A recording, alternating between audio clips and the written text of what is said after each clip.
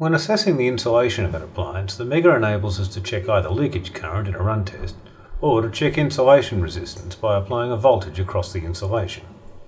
Since an insulation resistance test will not power the device, that's what we'll use to get an initial assessment of more aggressive equipment like this big angle grinder, where it's more comfortable and possibly physically safer than to do a run test. Although it is industry best practice to perform a run test on any device with moving parts. Just like the run test, we need the probe for an earth connection, so connect it to the metal of the tool. It's safe to clip it there since the tool won't actually be spinning. Ensure that the rocker switch is off and, remembering that for this test we use the bottom connections of the Mega, plug in the appliance. Switch on the power, and at this stage the earth continuity is checked, and for a class 1 device earth resistance is shown as pass or fail. However, since this grinder is class 2 we can ignore it.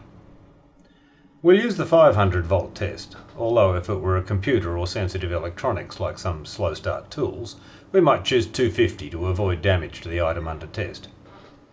Press the 500 volt button and the Mega first checks for continuity, that is, a complete circuit.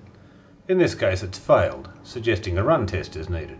However, it's only because we've not switched on the tool. So close the switch on the tool and try again. Continuity is OK now, so the insulation is checked. And it passes. The test will automatically terminate in 30 seconds, or press the 500 volt button again to stop it now. Test completed. It really is that easy.